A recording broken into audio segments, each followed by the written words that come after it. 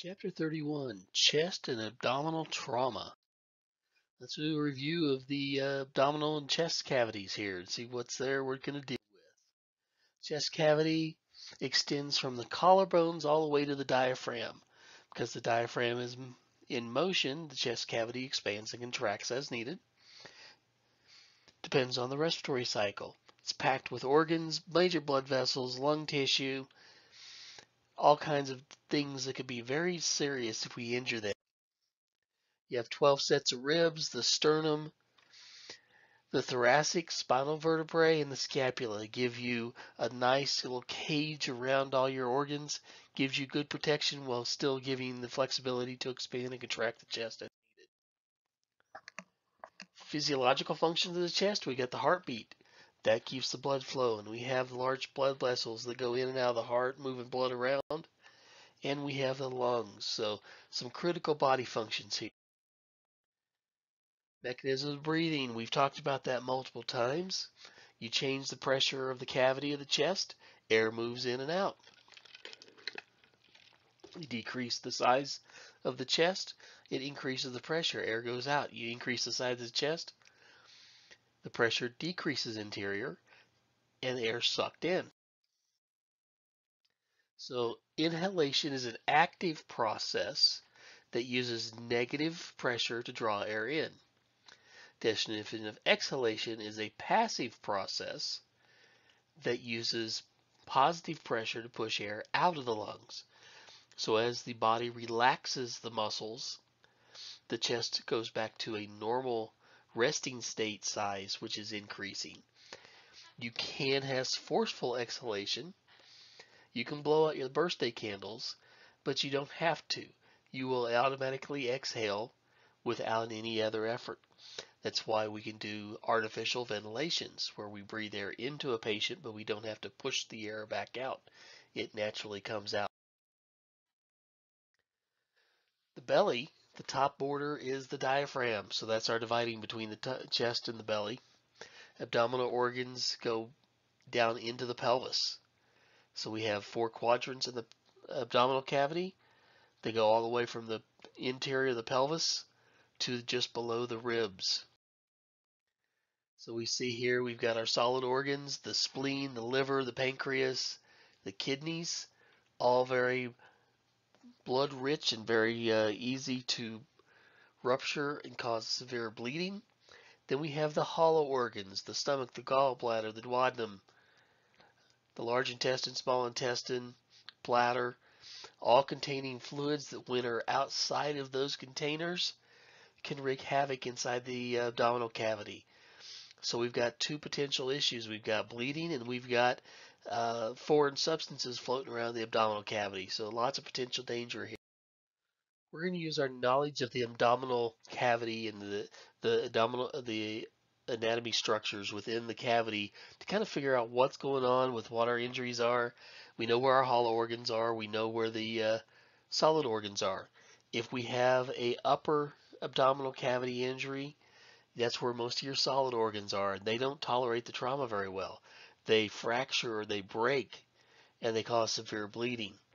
Hollow organs, as long as it's not a rapid decompression or a rapid compression injury, like a blast, then they tolerate trauma pretty well. But if you have a rapid change of pressures from a blast, they can actually rupture too. So we're going to look at the functions of the different organs based on where they are and what's going on. We're looking at where things are. Maybe it was on an inhalation where the organs were pressed a little bit lower, maybe an exhalation when they were higher. So we got to be aware of that when the injury occurs.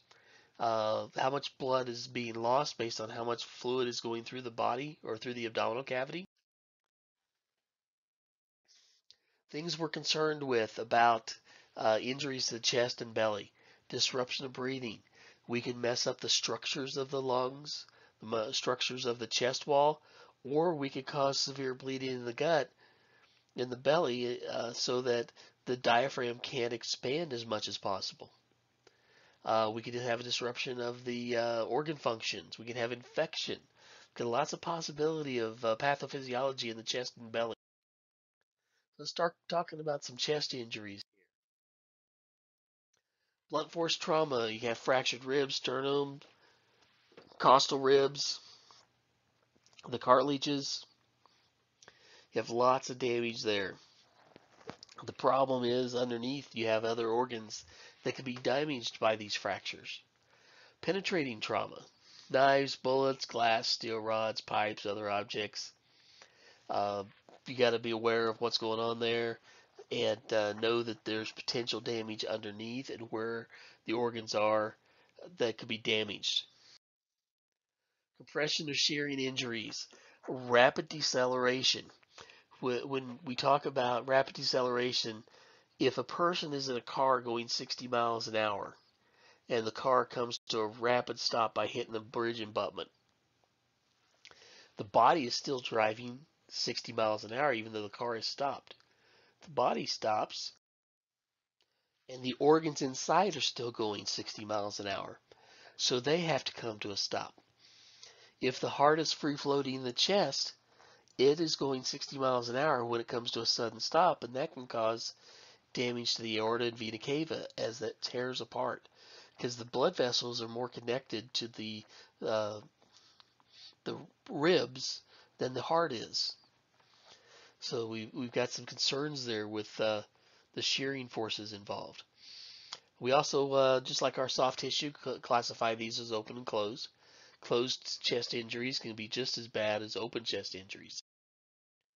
Rib fractures. They are not painful, but they can cause severe bleeding. They can be difficulty breathing. If it's hard to take a breath when you've got a fractured rib. Now, if you have two or more ribs broken in two or more places, that leaves an unstable portion of the chest wall. Makes it hard to breathe and hard to get a deep breath.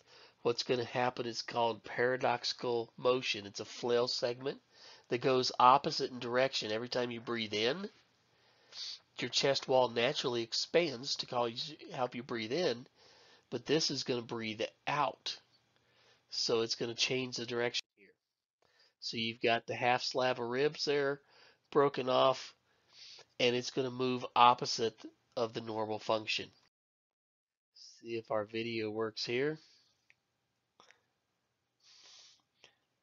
See, they're taking a deep breath. The chest wall expands, but that area that you got the redness on is going the opposite direction of the chest wall.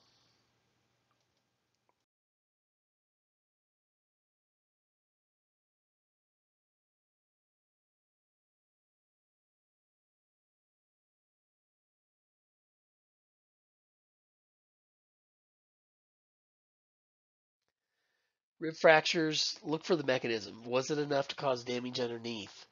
Is there pain to palpation? Is redness, bruising, tenderness, swelling?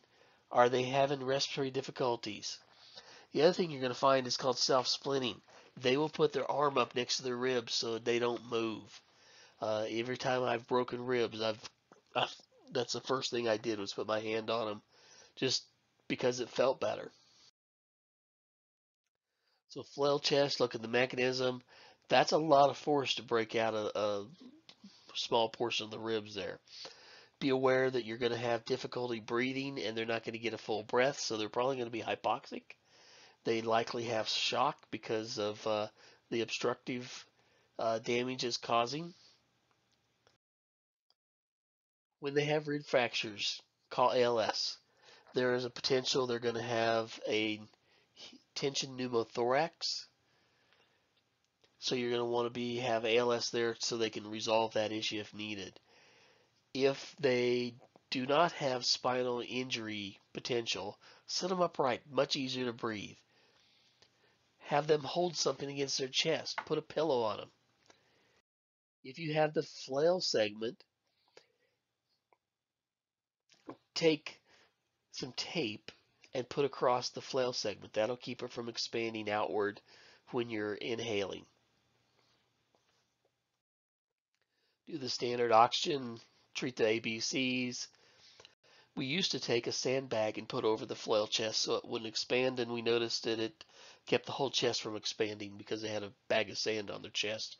Didn't help with ventilations. So now just use a piece of tape, uh, 2-inch medical tape just across it multiple times. That will solve the problem for you. Request ALS. Do not restrict chest wall movement. Uh, the tape just across where the fracture is, just to keep it from moving. Penetrating chest injuries, assume they're all life-threatening. We don't want to get to the hospital and find out we made a mistake and it really was. So we're going to treat them all as potentially life-threatening because of all the potential organs that could be damaged inside. If there's an open wound, we're going to cover it. If it's a air sucking in, we can hear the air bubbling through it, we're going to put the occlusive dressing over it. Find out what penetrated the chest. If you're not sure what kind of gun it was, ask the law enforcement on scene. They're usually pretty good about it. If look for multiple wounds, entrance wounds, exit wounds.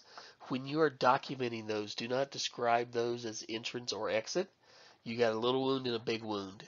If you start describing the wounds as entrance and exits, and it goes to court, they're going to ask you what your pathology background is, and because you made a diagnostic determination on that, and we don't want to get there. So chest gets stripped down. You listen to the lung sounds. Are they equal both sides? If not, what do you hear? Difficulty breathing, unequal lung sounds, coughing up blood, or hypoxia. Other signs you're going to have shock, tachycardia, tachypnea, pale skin, low blood pressure. They're showing signs of shock because they can't take a deep breath. The sucking chest wound, you see the bubbles in it, you hear the sucking noise, um, people gasping for air. What's happening is the wound is sucking air into the chest cavity and not into the lung tissue itself. So it's filling up that cavity and is going to cause a problem here in a minute. Get law enforcement involved if there's a reason there was a penetrating wound to the chest. Seal the wound with an occlusive dressing. That's the one we talked about in the last chapter. Get them in the position of comfort, lots of oxygen, and immediate transport. The CPAP is contraindicated for these patients because they do not have intact chest wall. So, occlusive dressings with a flutter valve. As the patient inhales, tape it over. If you're not sure, just tape it over. Leave a corner free so that as they exhale and the air tries to come out, it can. But when they inhale and it tries to suck into the pleural cavity, it won't go in. So you're creating a flutter valve over it. Looks like this. You leave the little corner open and air goes in or air comes out, but when they inhale, it blocks the air so it won't go in. There's the air going out. Some of the injuries we're going to talk about for our chest cavity are pneumothorax and tension pneumothorax, hemothorax and hemopneumothorax, traumatic asphyxia, cardiac tamponade, and aortic injuries. So the pneumothoraxes and tension pneumothoraxes. The pneumothorax is where air gets into that chest cavity outside of the lung tissue between the pleural spaces or in the pleural space there and fills up that cavity and keeps the lung from expanding completely. A tension pneumothorax is where you get so much air in that cavity that it puts pressure on the heart and lungs and pushes them up against the other lung. In our primary assessment where we're looking for tracheal deviation, that is what this is indicating, that you've pushed everything to the side because of the tension pneumothorax on one side pushing it to the other. So in this one, this is a simple pneumothorax where the air is going into the chest cavity, but not into the lung tissue. They typically have decreased lung sounds. Jugular veins may be distended, and like we said, the trachea may shift to one side. It's a late sign, but it's something that tells us there's a problem. Hemothorax is similar, but it's blood. It's filling up the cavity. Hemothorax or hemopneumo is it's blood and air mixed together. So this is the pneumothorax where air is just filling up that void, or a hemothorax where it fills up the void, or a hemopneumothorax where it does both. Traumatic asphyxia is a sudden compression of the chest. So you've got a squishing of the chest, pushes the blood out of the organs and the blood vessels, out of the heart, out of the center of the chest. Because the head and face are close by, you will get that uh, backed up blood. You'll get the venous blood back into the neck and head. So everything's going to look darker. You'll have petechiae. The neck veins will be bulging out. The eyes are bulging out. And they're cyanotic from the nipple line up. So it's a really obvious thing when you see it. You'll be able to identify it based on the mechanism and the reaction of the patient. Cardiac tamponade is when there's been some type of leakage of fluid into the pericardium, the sac around the heart. Because the heart is, the pericardium is a fibrous sac and it doesn't expand and contract. The more it fills with blood, the less the heart can expand and contract. It's putting pressure on the outside of the heart and squeezing it. The biggest thing you'll have on this one is a mechanism that could be causing it. And the other thing you're going to have is a narrowing pulse pressure. So the blood pressure, the pulse pressure is the difference between the diastolic and systolic. So you have a systolic of 80 and a diastolic of 76. So you don't have that expanding, contracting as normal. It'll be a real close number there for you. Blood backs up into the veins, usually penetrating trauma, distended neck vein, very narrow pulse pressure. Aortic injury, because of that rapid deceleration, you get that tearing, or we have a penetrating trauma that hits the aorta. Not a very good chance of survival from these injuries because it's so dangerous and such a high volume of blood going through these arteries. But the best you can do is get them to the trauma center. Aortic dissection, it tears away. An aneurysm is where you have that bleeding because it blows out. They'll have chest pain, abdominal pain, back pain, differentiating pulse and blood pressures between right and left arms or legs. Because you've got a disruption of the blood flow out of the aorta, it may be going to one side or the other. Yeah, it may be going to the upper extremities and not the lower extremities, so there's going to be some changes there you'll notice. Commodi cordis. This is a problem that happens when you have a sudden blow to the heart uh, right at the right time on the QT segment of the heartbeat. If you ever see the t-shirts they sell for kids to play baseball, they've got the chest protector. They've got a little extra hard pad right there over the heart. Same thing for hockey or lacrosse. Football players are wearing them now. So what happens is you get that sudden impact to the heart at just the right time, and it can stop the heart, put it into VFib. Quick, easy defibrillation gets you back, but you have to have defibrillators close by. That's why most hockey rinks now have defibrillators. Surtees rink I know has used theirs a few times for people that have been hit in the chest and had cardiac arrest from commodi cordis. So it happens. It's just not frequent, but is a great marketing tool for all the parents that want to protect their kids from it. Everybody has to have the T-shirt and look like the everybody else and get that protection.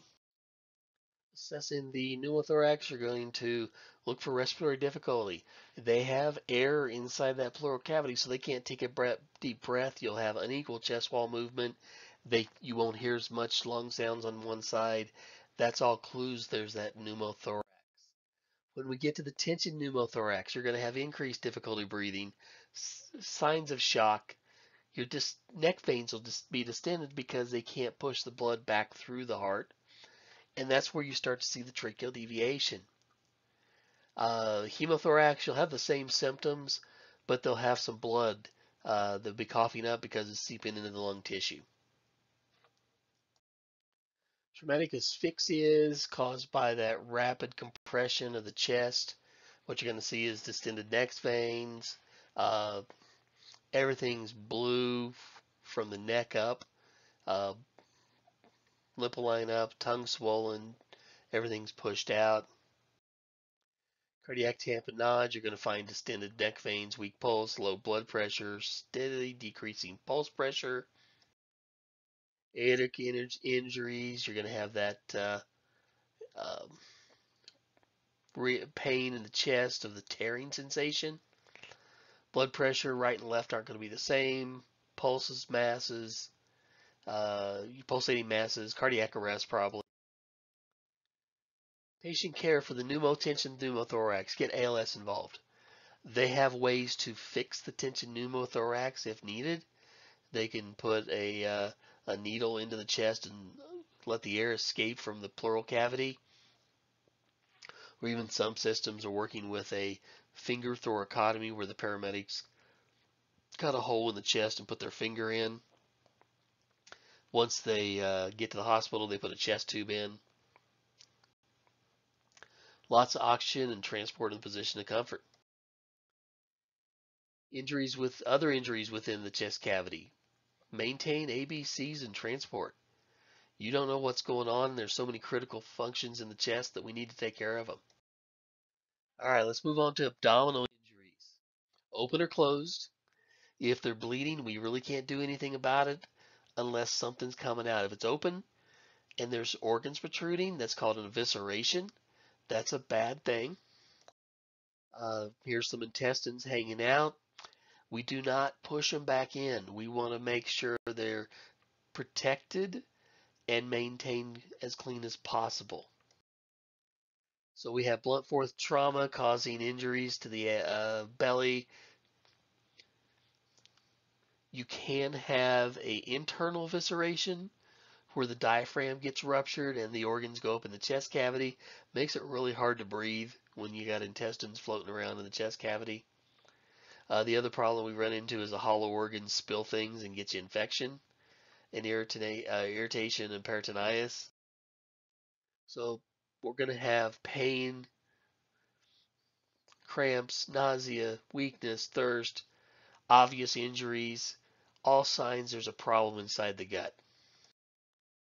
Lacerations and puncture wounds, blunt force trauma, lots of shock potential, rigid abdomen, coughing blood, distension.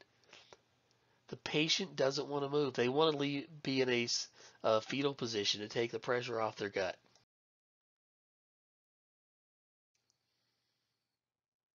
If they have a gunshot wound, just remember the gunshot doesn't go through in a straight path. It may hit organs, may hit tissue, may hit bones and bounce around. A lot of your ammunition is made to break away or break apart as it enters the body and causes even more damage.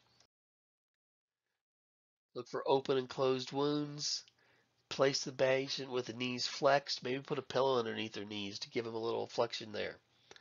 Nothing by mouth. They're going to go to surgery when you get there.